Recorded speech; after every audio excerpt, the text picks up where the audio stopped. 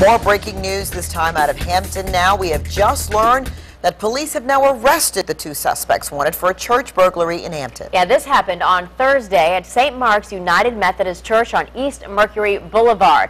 10 News Side's Jason Marks again spoke with the pastor of that church. He filed this report before leaving for that breaking news.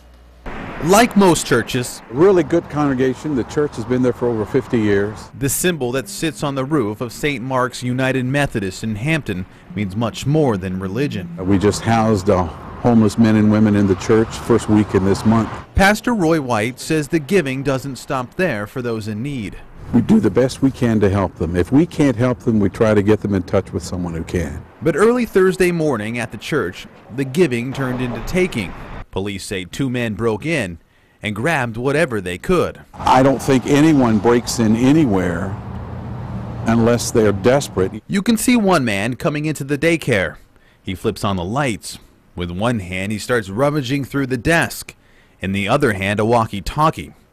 The camera was rolling. That system was put in before my arrival as pastor as a child protection measure for child care and nursery, etc. And yeah, they didn't know that was on. Pastor White says the men didn't get away with a whole lot. What they did cost the church, though, will come in the form of changing locks and other security measures. These two people are causing us to expend money that we could have used to provide some help and some comfort.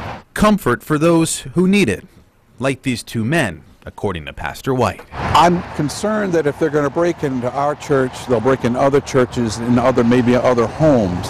So if they're that desperate, they need to be caught.